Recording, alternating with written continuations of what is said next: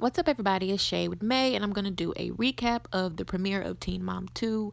It premiered last night, and it was everything I thought it was going to be. It was Brianna trying to get more screen time by telling everybody she's fucking Javi, making it obvious and making the producers follow her around and ask her exactly what's going on between her and Javi. And of course, she grinned and giggled. And of course, her sister and her mother was in the background like, yeah, girl, do that. Yeah, girl, do that. It was ridiculous. Let's be honest, Brianna does not fit in with this cast, and at this point, she never will. I'm pretty sure Kale doesn't like her because Kale went on a Twitter rant last night about how Brianna blocked her, how Brianna had her sons calling Brianna's kids cousins. And Kale was like, what the clusterfuck? Why are my kids calling your kids cousins if you're supposedly going with their father? Come on now. It was just distasteful for Javi to plan a trip to Florida and share a hotel room with her and the kids. Because one of the kids is not his. Not biologically, not half, not anything now that Kale divorced him. So I thought it was very distasteful for him to try to bring the kids along to get to know a girl that he's not even with anymore. And at the time, he had only been talking to for like a month. Javi, what the fuck? Like, seriously. So it was the same old thing with Brianna and her mom and her sister in the background, completely in her business, while she goes on to say that she loves Javi or she's in like with Javi and she does not care what Kale has to say. And if Kale has a problem, Kale got her number, basically acting about it. But we all know that Brianna is not it.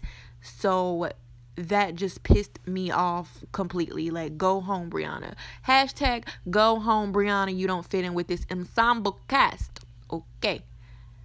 Moving right along. Of course, Chelsea had no storyline at all. So I can just skip her. She's still talking about Adam. Apparently, Adam, is beating up his ex-girlfriend, and she took a restraining order out on him. And now because of that, she doesn't want her daughter to go over there, blah, blah, blah. The same thing that's been for seasons. She doesn't want her daughter around Adam, and honestly, Adam's a douche, so I don't blame her.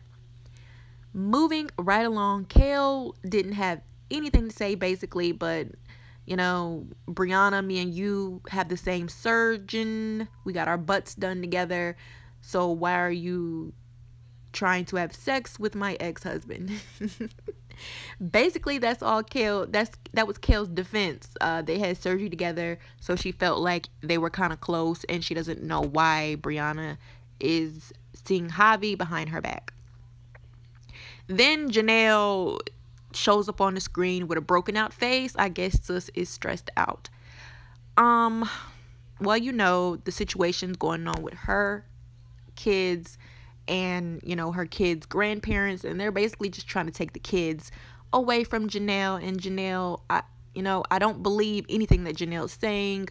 I do believe that a little bit of abuse is going on. Now, I know that kids can exaggerate things sometimes, but Janelle's defense was ridiculous. Janelle said that her son was talking about a play fight that he had with David. When he was describing getting hit by David, it was actually a play fight. It's really ridiculous. Like, come on now. You really about to sell your kid out and say that he's lying? And some kind of way, Janelle twisted it and made it all about her and started saying that David, she started crying. Okay, this is so selfish of her.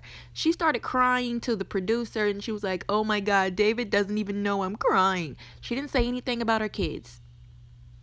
Okay, they were reading an article. An article came out. Barbara made a statement saying that David was abusing the kids. She's in the kitchen crying to the producer saying, oh my God, David doesn't even know I'm crying right now because he's outside working in the yard. He doesn't even know I'm upset. She has to be the most selfish, narcissist human being ever. She is a bitch. I'm sorry.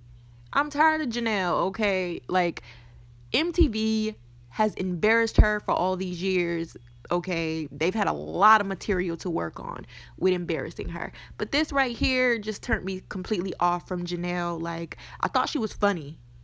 I'll be like frank. I thought she was funny. But this turned me off completely from Janelle. Why are you talking about yourself when your kids are being abused? You lost all parental rights to Jace. Yet you're in the kitchen talking about David doesn't even know you're crying. It's all about you. It's all about you. The narcissist behavior is ridiculous. Like, I think I have a clip, okay? I'm pretty sure. I hope I have a clip. I don't want to tell him this because he's like, everyone's been like making him so upset about it, and it makes me upset because he doesn't touch the kids like that. And then Nathan's mom is like, David punches Kaiser in the face. Kaiser tells me that. And David's like, yeah, okay, Kaiser, you want me to punch you in the face? And Kaiser's like, yeah. And David goes, and like plays around. That's what Kaiser means. And Jason's mom has taken this way out of proportion. I don't know how you can deal with all of this stuff.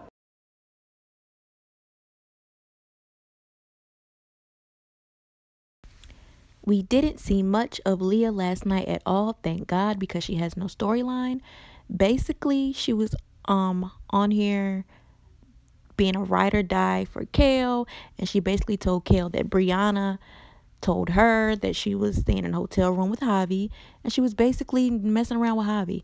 And that was all Leah did last night, was relay that information, and it's girl code. So, moving on. What do you guys think?